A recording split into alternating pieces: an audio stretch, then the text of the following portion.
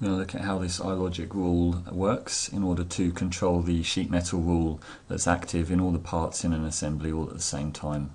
So I'm just going to create a new rule in my iLogic browser here by right clicking and adding a rule. I can call that whatever I want, just going to leave it as rule 0 at the moment, and I'm going to hit Ctrl V to just paste in the text from my blog.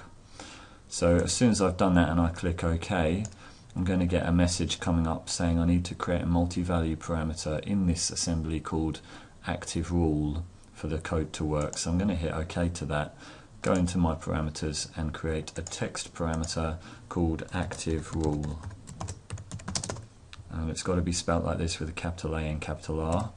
And then I'm going to right click on it and make it a multi-value parameter.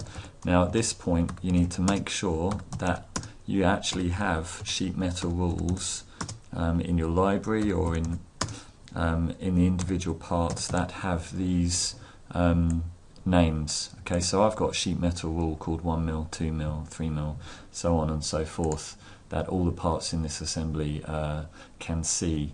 So if you don't have that, you'll get another error which we'll see in a minute. But if I add these values into my multi-value list and hit OK, then I can see that those are selectable in there. So that's fine. So now if I click done here, so now if I change that active rule parameter, then that rule should make all of the parts update. So I'm just going to put that parameter on a form, click on the form tab, right click, add form, and then I'm going to find that active rule parameter, drag it onto my form and hit OK.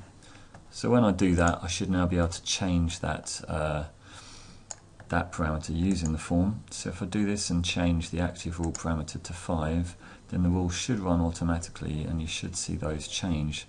So that's good. These two parts here have changed, but these parts here haven't, so you just need to be a bit careful about this. If I zoom in, I'm going to change this one back to 1 mil. So when I do that, you'll see this part change, but these parts here, they're actually all the same parts.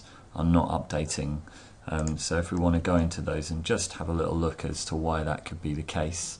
So I'm going to double click on one of those to edit it, and the first thing to check is to go into sheet metal defaults and actually make sure you've ticked use thickness from rule and that you don't have an override in there.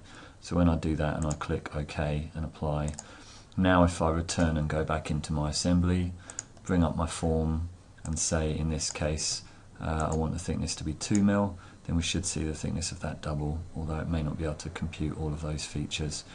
But there we go, that's changed that successfully now.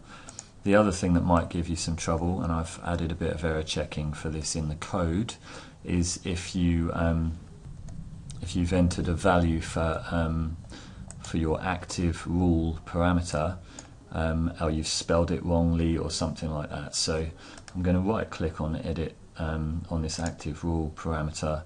I'm just going to add in here a name for a sheet metal rule that I know doesn't exist.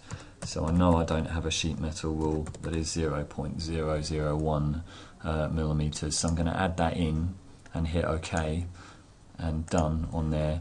So now if I go to my form and I try and change the active sheet metal rule to 0.001, it's going to give me an error message, which is useful. So this is in the code. It's going to tell me which of the parts it's failed to update, and it's going to tell me please check that there's a sheet metal rule called 0.01 available in these parts and that it's spelled correctly. So if I change it to one that is spelled correctly, like 2 millimeters here for instance, or 3 millimeters, then that should work again successfully. Okay, I hope you find this very useful. Thanks a lot.